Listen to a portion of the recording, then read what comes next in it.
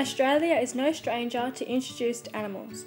Brought here since colonisation, around 80 introduced animal species have established wild populations on mainland Australia. These include wild species such as the rabbit and fox, and domestic like cats and pigs. Brought by early European settlers as a food source, the pigs were allowed to roam freely, leading to the escape of some and the beginning of the tens of millions that are now spread across the continent. Since becoming wild, they have caused major destruction to Australian environments. They compete with livestock for pasture and drought feed, leaving animals such as cattle with little grass to graze on. Up to 32% of newborn lambs have been lost in a single year due to predation by feral pigs.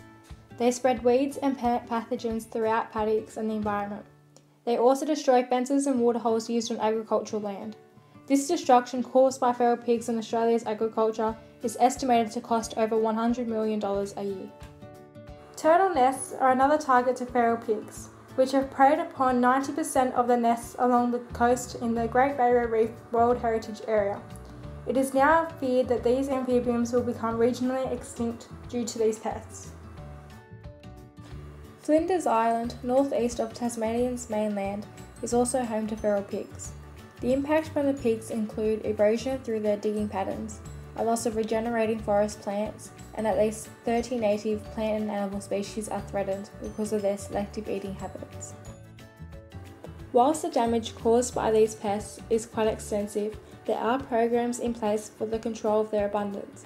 However, not all of them are completely effective. One of the most common approaches is the use of the poison compound 1080, although there is concern about the effect this poison may have on non-target animals. Ground shooting is another popular method for the harvesting of feral pigs. The pigs are often located through the use of hunting dogs and then shot, but many are also live trapped before being shot. These carcasses will then go through a post-mortem inspection before being processed and exported as Australian wild pig to mainly European countries for consumption. However, this method is not considered to be highly effective because of the labour involved from the use of dogs, and it also may disperse the feral pigs and cause unnecessary stress. Fencing can offer successful pig control, but pig-proof fences must be constructed before the pigs become a problem in a particular area. Once they begin to prey on lambs and feed on grain in a paddock, fencing may be ineffective. Simple methods such as reporting feral pig sightings and preventing their release into the wild can help to prevent their increase in abundance.